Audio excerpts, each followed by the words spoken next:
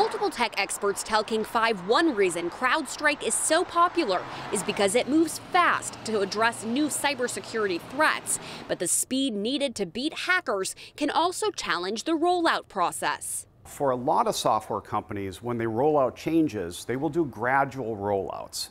And in the industry, we refer to those as rings or progressive rollouts. And you do that careful rollout to prevent exactly what we saw today.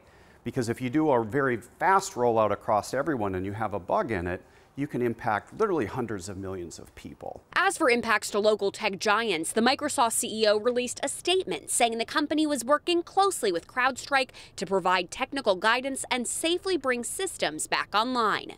Amazon Web Services has worked in partnership with Crowdstrike, but as for this incident, a dashboard says AWS services and network connectivity weren't affected and are operating normally. In today's cybersecurity landscape, hackers are using AI to craft new techniques that change faster than ever, requiring constant updates to systems. This new level of responsiveness that needs to happen in seconds rather than minutes, whereas before we saw it weeks rather than months. The CEO of Crowdstrike says the company is still determining how and why this happened on only certain systems. We're just trying to sort out where that negative interaction was. Experts say it will likely prompt many companies to review their testing processes to prevent incidents like this while still keeping out bad actors.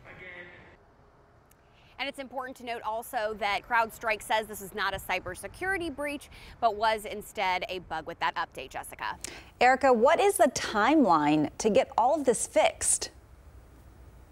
Well, you've kind of touched on it. It really depends on business to business. Some have already handled it. Some it's going to take a lot longer. It really depends on who has to go in and manually make the fix and kind of everything that's connected to that. So still up in the air for some folks. Got it. Okay. Erica Zucco reporting live in Redmond tonight. Erica, thanks.